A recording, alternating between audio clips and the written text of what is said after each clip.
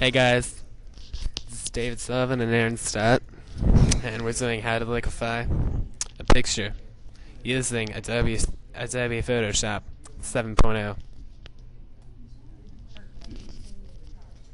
First of all, you have to choose the picture that you want to liquefy.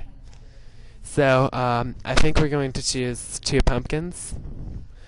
Then you go into filters, and you choose to liquefy. You just click it and drag the mouse, and just swirl it around a little bit there, and it should make a pretty sweet thing, and your picture's then liquefied. So it's just, yeah, there we go. Just looks like a deformed pumpkin. It's pretty sweet. So we're gonna be moving on now. So we're gonna start how to change people's heads using Adobe Photoshop. Sorry, their faces using Adobe Photoshop 7.0. So first, you choose the pictures you want. There's two settings. I'm gonna click on thumbnail really quick. Okay, see? So thumbnail pops up. Then you can also click on the actual picture. This is just the name, and it'll pop up the little picture down there. And then I'm choosing this one though. Then you go over to the left-hand side, and you click on lasso. You click on lasso. And then once you have it lassoed and everything, you're just gonna hit Control X, and Control X will indeed just cut the picture.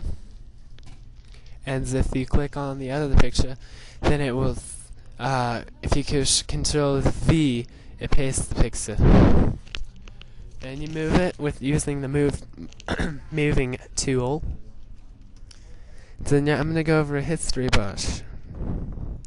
Once I have it set, you click on history brush, and it should pop up little dots, and it's really cool because you can just click and drag, and it erases the outer layer. So yeah, it's pretty sweet.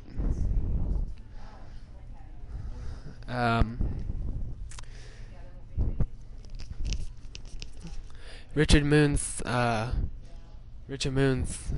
was the one that taught me how to do this. Him and Mr. Frick are computer geniuses.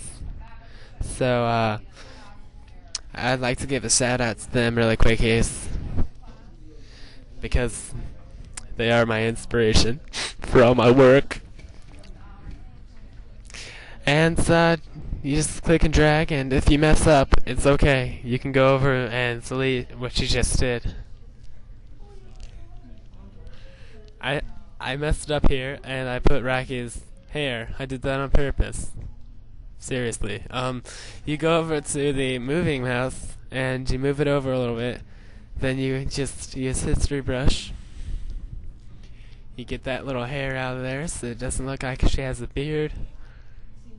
Although secretly everyone knows she's a man. You have to fix the neck now, though, also.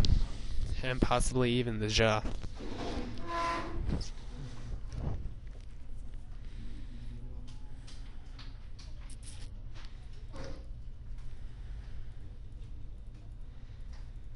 Yep, fixing the neck. There we go.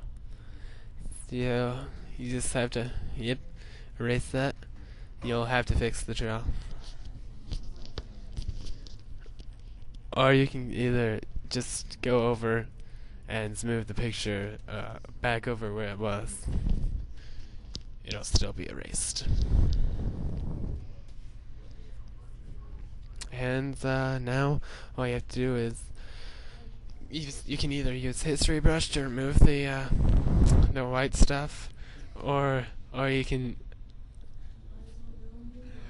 exit out of the picture, and it'll ask you if you want to save it or not, and you just click no, don't save changes.